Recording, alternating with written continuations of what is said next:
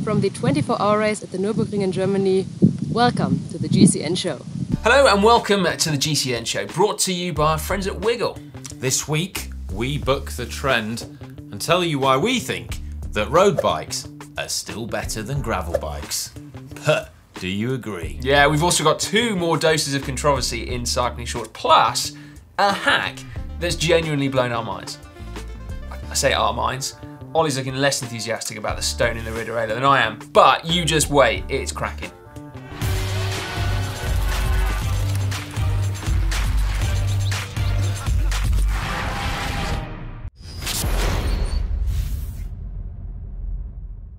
This week in the world of cycling, we learned that some of the new climbs featured in this year's Vuelta Espana are wheelie steep. This is pro cyclist Ivan Garcia Cortina struggling to keep his front wheel down.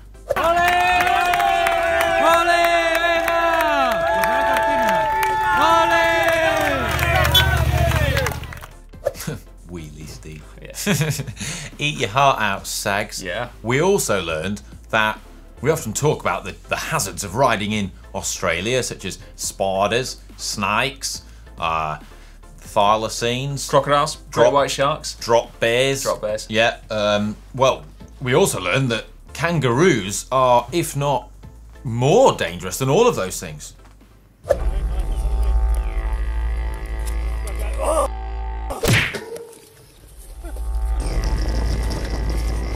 Oh, no, no, kid. Oh, no, no, kid. Now, seemingly every week this year has seen a new gravel bike unleashed upon the world. And most of the major manufacturers have brought out gravel bikes as well this year. And this is for good reason too, because more and more riders are waking up to the joys of riding off-road and without having to don heavy body armour and ride big, slow, heavy mountain bikes. Yeah, it's not a lie to say that gravel bikes are great. They're fun, they're versatile. I mean, they can literally do almost anything. But, and it is a big but, are road bikes still just better? Well, here are 4 reasons why they might be. Right. Reason 1, road bikes are faster.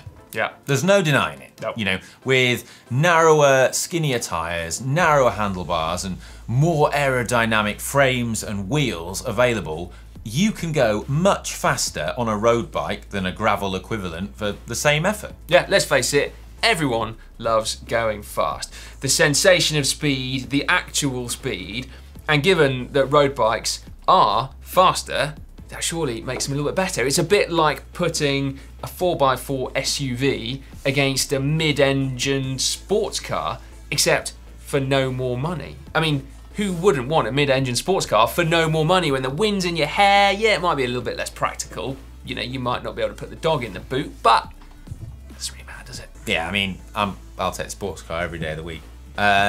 When you jump on a road bike after you've been riding a gravel bike, you know, the difference in speed is so tangible that, I mean, well, you struggle to hold on, such as the acceleration as it surges you forward. I mean, you'd be going about 10 kilometers an hour faster.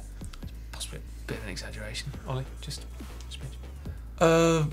Well, maybe a slight exaggeration, but in essence, a road bike just makes me feel like I'm a better cyclist. Reason number 2, you don't have to clean your road bike as much, because inevitably if you ride a bike off-road on gravel, then it's going to get covered in way more dust than it would if you're riding on-road. Or mud if you're British. Yeah, true. Now, admittedly, gravel bikes are designed to cope with this. They've got greater tyre clearance, they've got disc brakes, but you still have to clean all the crap off. Whereas if you ride your road bike in dry conditions, you barely have to clean it at all. So we're told. Yeah, well, that's basically the main reason why I haven't dipped my toe into cyclocross. I just can't be bothered with all the cleaning the bike involved. I mean, the fact that I would be totally rubbish at it has nothing to do with it. No, now as a cross fan, I do have to say that I consider the cleaning like a worthwhile trade-off, although the broken washing machines at the end of the year do annoy me slightly. But the fact is, get a bike muddy and it is going to wear out quicker. So if you've got a gravel bike and you ride it off-road, you do have to look after it. Reason 3, they're lighter. So gravel bikes are designed to be strong, rugged, reliable, and durable. much like Sai. Consequently, being lightweight is a secondary priority and not the sort of first design objective. No, and that is a shame, because the feeling of dancing up a climb on a lightweight bike was great, isn't it? Yeah, I mean, in the UK, I often run a reliable but heavy winter bike in the wetter, colder months. Which are they? All of them? Yeah, and when I take my better bike out and on the nicer weather, the sensation of being on that lighter bike, it's like coming out of hibernation. It feels amazing. The way you're able to dance up climbs on the lighter, it just puts a smile on your face. It does. Once you've ridden a lightweight bike, heavier bikes and gravel bikes do tend to be significantly heavier. They just feel like a bit of a burden, don't they, holding you back? Because let's say like a top-end road bike now is going to be about 7 kilos. When you factor in the gravel bike's heavier frame, heavier tyres, at the very least, you're looking at another kilo, 2 kilos potentially on top. Yeah, and that's before you've festooned all your worldly possessions to every orifice and sort of nook and cranny on the frame. It's like riding a pack mule compared to a thoroughbred racehorse. I'm not totally sure you have to put all your worldly possessions on it just because it's a gravel bike. You do. It's one of the rules. It's one of the rules of gravel biking. Is it? Yeah, Oh, right. totally, yeah. Reason number 4, potentially the most important reason, if not the most controversial, road bikes just gonna look better, don't they? I mean, the sleek classic lines of a road bike, or maybe like the modern cutting edge technological lines of a cutting edge race bike, like your new Trek Madon, Ollie. Yeah. Oh man, I love that Trek Madon. I just think, yeah, road bikes, they're sleek, they're sharp, they're aggressive looking. And gravel bikes, in comparison, they look a bit slow. It's like a sort of baggy pair of Y-fronts compared to a thong. Yeah. That's a point. I feel more comfortable talking about SUVs and sports cars than your choice of underwear, Ollie. But yeah, okay. Anyway, those are 4 reasons why we shouldn't forget why road bikes are flipping cool. But let us know in the comment section whether you think that actually road bikes are still better, or are you a committed gravel rider? And if so, why are gravel bikes better? I think this one could get pretty heated. In fact, we have a poll on screen now. Very simple vote. Are road bikes better than gravel bikes? Yes or no? Yeah, oh, how was your gravel biking trip to Iceland last week? Ah, it was so cool. Yeah? Amazing. Absolutely brilliant. Yeah, I've got to say, I flipping love gravel bikes. They got us to places that road bikes could never have gone. It was cool. It did look I was really jealous that trip, actually. Can I come gravel biking next time with you? Next expedition. Be a pleasure, Ollie. Just don't pack too much stuff. And no thongs. Oh. You may remember that last week we launched our amazing competition to win the trip of a lifetime to Oman. Ride the Oat Route Oman and do it on your brand new 3T Strada bike. Well, that competition is still open, so you still have a chance to enter, but we can now reveal the route itself. Yeah, it sounds like an absolute corker, to be honest. The first stage is 83 kilometers long and includes the fearsome climb of Jebel Akhtar, which averages 10% for 14 kilometers. Sounds fun, that one. It does, doesn't it? Yeah, the Tour of Oman goes up that one, actually, but it only goes halfway up.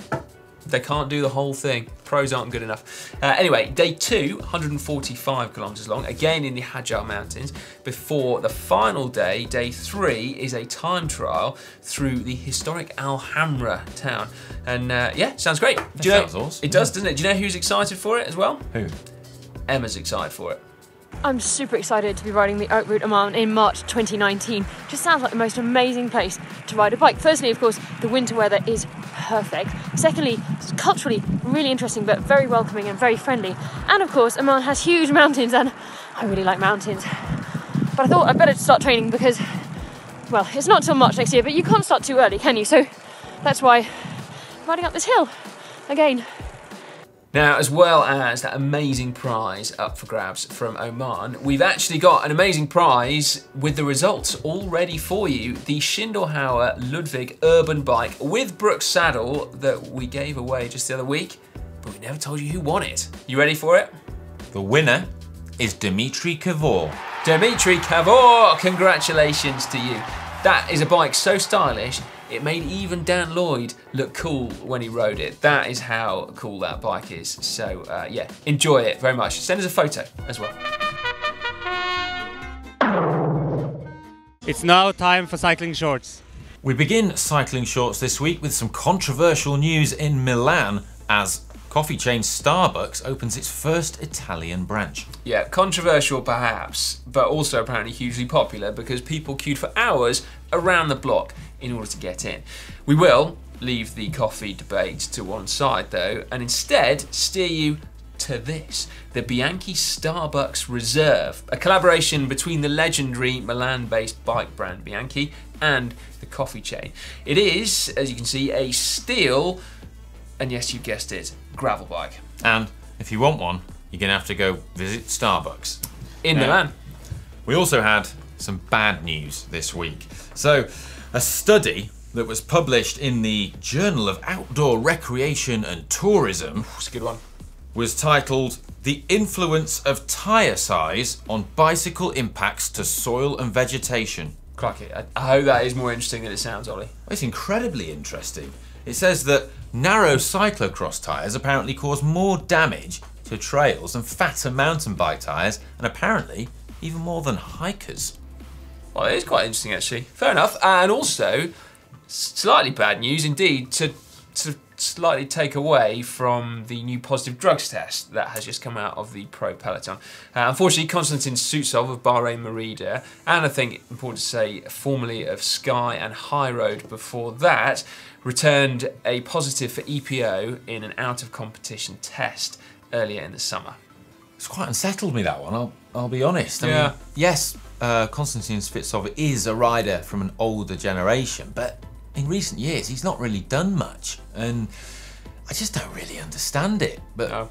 perhaps someone who would understand it better is David Miller, himself a former doper, and in recent years a staunch advocate of anti-doping, and he's just announced that he's going to be running for president of the CPA, which is the Riders' Union. Yeah, I think he'd do a really good job of that as well. He is a super bright guy and also incredibly passionate about racing and rider welfare, so it'll be interesting to see what happens. Partly because it sounds a little bit like the election process. It's something of a lottery, and I'm basing this only on tweets I saw from Geraint Thomas at the weekend.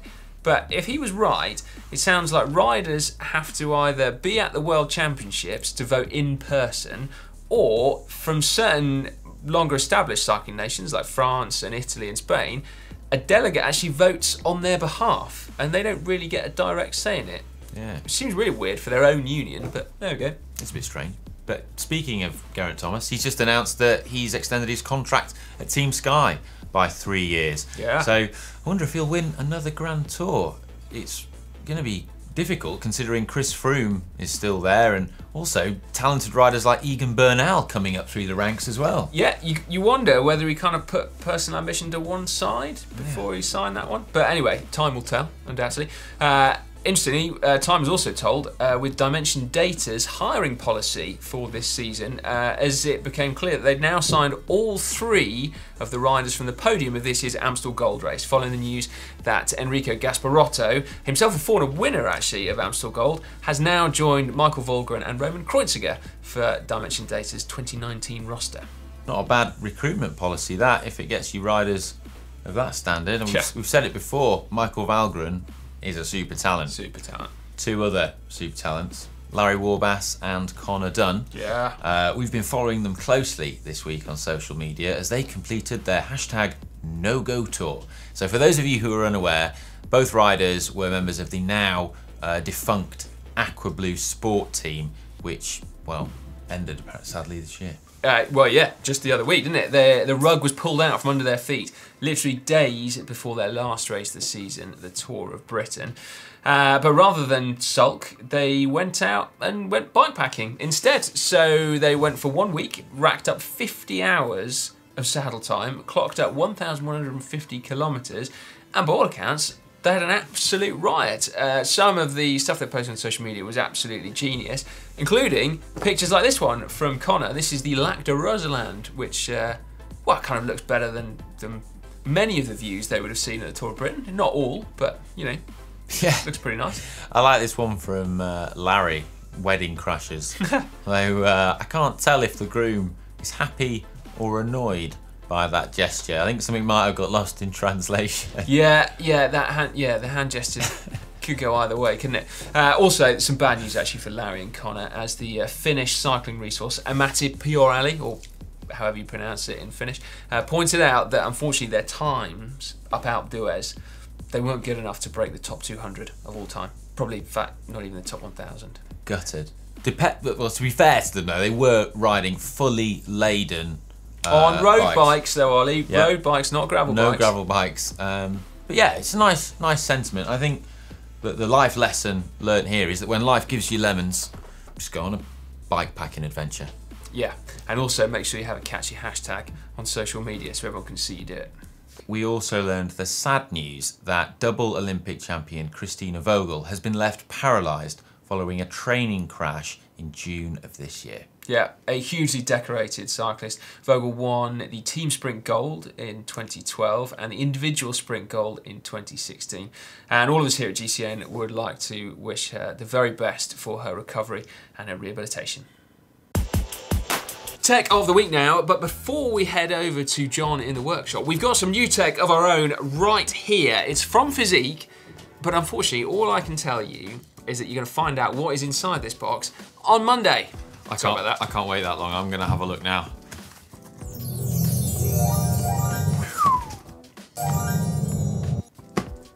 Over to you, John. Cheers, lads. Well, this week we've got cracking content for you as ever. We've got some custom shoes, we've got gold rollers, we've got 2 new bikes spotted on social media. Plus, should you be riding with a bike computer on your bike? Also, don't forget, there's a poor kid out there who now has to sleep on the sofa. Yep, that's right. Anyway, more on that this Thursday on the GCN Tech Show. It's not to be missed. It's now time for our weekly inspiration, where you submit inspirational cycling photos for a chance to win 50, 75 or £100 in vouchers from our friends at Wiggle. I basically love this because we just get to look at great photos. Well, yeah, It's brilliant. basically. Yeah. Now, if you want to enter this competition, actually before we start, then either submit your photos on Instagram with the hashtag GCN Inspiration, or using our uploader, the link to which is in the description beneath this video. Right then, without further ado, who has come third in this week's competition, Ollie? So in third place this week, we've chosen Jansen_WCC on Instagram, who submitted this really cool picture, well, riding in the rain. Yeah, taken at Killington Stage Race in Vermont in the USA. I tell you what, I don't particularly like riding in the rain all that much, but that has inspired me to do so. That is a cool photo, isn't it? There's something about the big, wide, empty road, the corner, the feeling of speed. I think that's great. Yeah, and it's a nice sweeping bend through there. I mean, I unfortunately have to ride in the rain. Well, we have to ride in the rain quite a bit, Well, yeah. because of where we live, but that makes it look great. Yeah, it does. Funny that. Miraculous photograph that. Right then, in second place, we've got this one, which is something a little bit different perhaps. This was sent in by Ian, and it's taken at the Melbourne Cricket Ground. He's saying 17 degrees centigrade for the start of spring. Heading home like I normally do, crossing the walkway over the train tracks, and couldn't help but notice the stunning day Melbourne turned on for us.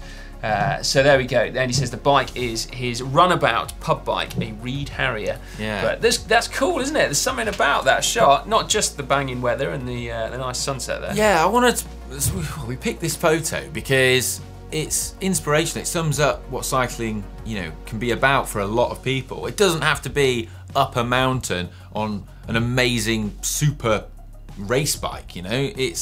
That is an inspirational piece of cycling, and it's in a setting where a lot of people, that is their riding. Yeah, to my mind, that photo spells out freedom, and not in the Braveheart kind of way. Right then, the winner of £100 of Wiggle vouchers is John from, we don't know your surname, John, but you might recognise the photo. So this is from Los Osos, California, and that is cool, isn't it? Yeah, that is great. He's riding his Argon 18 Galleon Pro, and he's just riding through the trees on a quiet training ride. But that photo, I just love the tranquility of it, and that road just looks absolutely beautiful. It does, doesn't it? I'll tell you what it reminds me of. I don't know if you've seen this film, but Place Beyond the Pines with Ryan Gosling, where he's going through, I mean, he's on a motorbike, but it's that sort of like coasting through. I haven't seen that, but if it looks like that photograph, I'm going to go check it out. It's now time for hack/bodge. And first up this week, we have Nick Perkins, who, well, this is pretty impressive, He's actually. smashed it out of the park, Ollie. This is what I was so excited about in the introduction to the show. So basically, that horrible feeling when you snap your gear cable and your derailleur plunges all the way down to your 11th tooth sprocket. Now, we've got hacks here on GCN already about how you fix it, involving wrapping your cable around, pulling it through the other way. But simply stick a stone in it.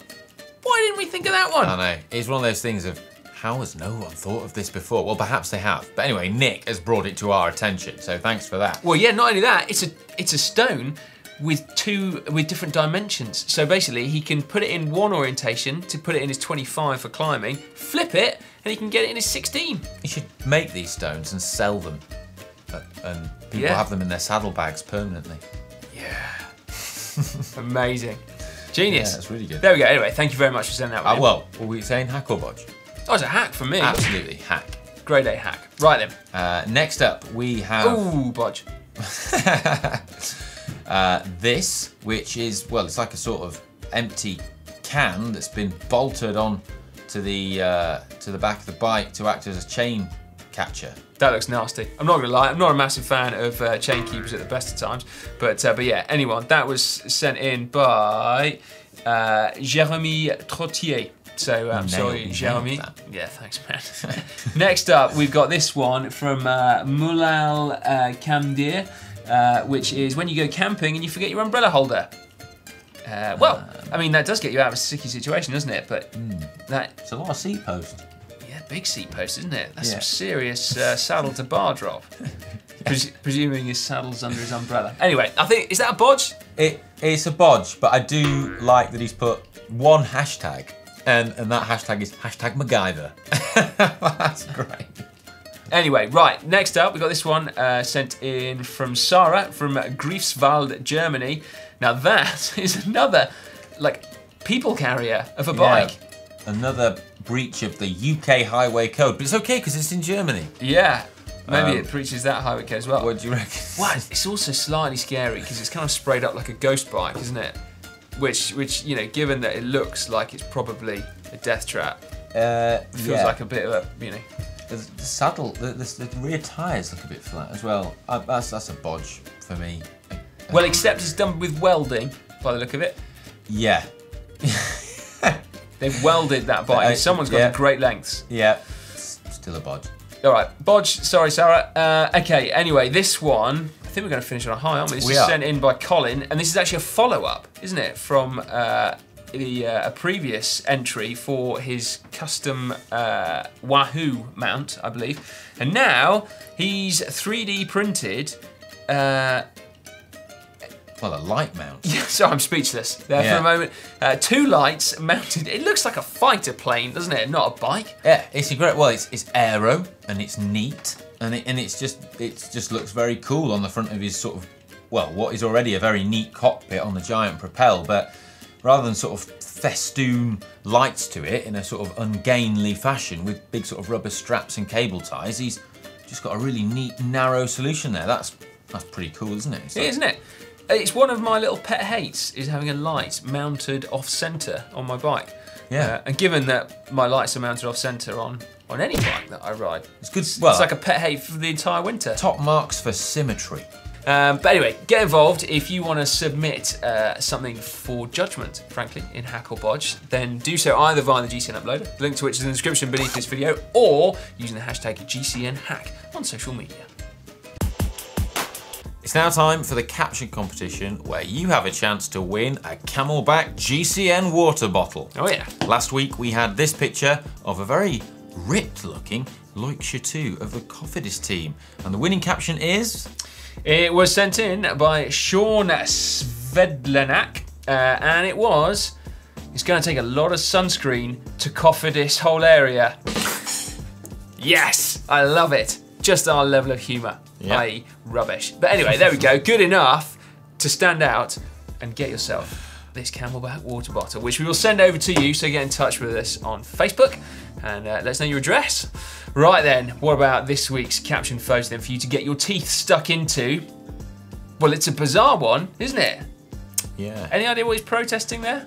Not sure, but I think I've got one. Go on then. Yeah. Oh, this Vuelta's been well hard. I'm absolutely dead at the end of today's stage. I don't know what to say about that, Ollie. I thought it was good, though.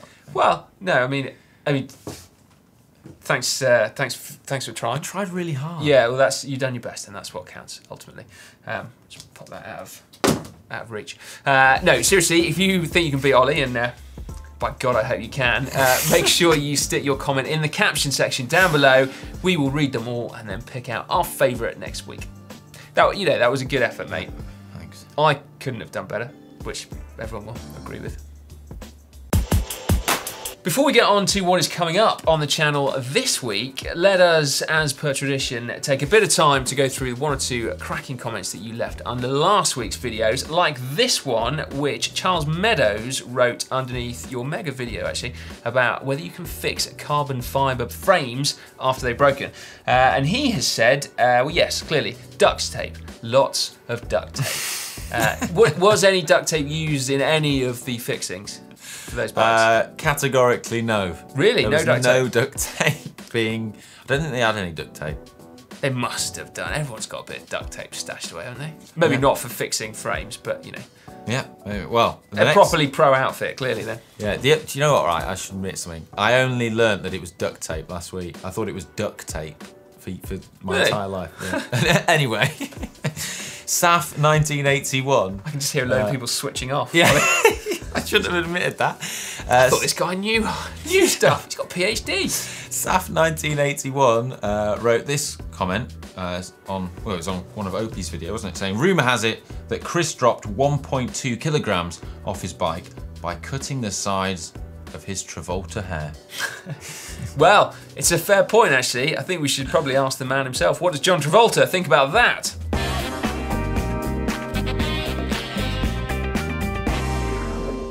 Yeah, I thought he might have something interesting to say. Right, lastly, sticking with hair, Stefan Harries, well, he said that Sai is the Lanterne Rouge of the GCN hair classification, which, well, it's no surprise, but, you know, even though I've got low expectations. I think your hair's great, mate. You're trying really hard. And, you know. The question is whether or not my hair is better or worse than your caption competition effort, which would not be saying much for either, would it? But anyway, there we go. More to the point, what is coming up on the channel this week? What have you got to look forward to? Well, on Wednesday, how to hide on a ride. Oof. Yeah, useful tactics if you ride in a group. Yeah, everyone needs to know how to hide on those days when you haven't quite got it. Yeah, Sags is great at that as well, isn't he? Yeah. Thursday, 5 car park tricks to impress your mates. Friday is another Ask GC Anything. Saturday, why do you need to track stand? Well, I tell you what, it's going to be an interesting one, that one. Sunday is my own little KOM challenge that I have set myself, which I'm exceedingly nervous about. So please, everyone, join me in keeping your fingers firmly crossed all week that I managed to pull that one off. Monday is, of course, the GCN Racing News Show. And then Tuesday is the GCN show where we're going to be in Altamira, mate. Yeah. Oh, yeah, we're going out to Italy. Chris and James have already gone, in fact. Emma is joining them soon after. Oscar's going out, then we're going out. It's going to be good. But whilst we're out there, don't forget that Lloydie is going to be still back here doing all the Vuelta stuff, isn't he? Yeah, so there's Vuelta highlights each day on Facebook, so you can catch the previous days that we've done already, if you've not already seen them. And there's also going to be Vuelta content on the ground from Chris Opie, who's going to be there as well. Yeah, that's right. God, there's a lot of stuff going on, isn't there? And speaking of the Vuelta, well, there's still a chance to get hold of our Spanish-themed t-shirts, but they are limited edition, so if you want one, head over to the GCN shop. That's right, shop.globalcyclingnetwork.com. And unfortunately, that brings us towards the end of the GCN show, although one other point of business, Ollie, as we filmed this, we have just ticked over 1.5 million subscribers, which is utterly amazing. And so we wanted to thank all of you for your continued support for GCN. It means the absolute world to us. So yeah, a genuine, heartfelt thank you from all of us here. Right, I suppose the only thing left to say then is if you fancy another video right now, then you could do far worse than check out Ollie's absolute banger of whether or not, mate. yeah, whether you can fix a carbon fibre frame. That was just down there.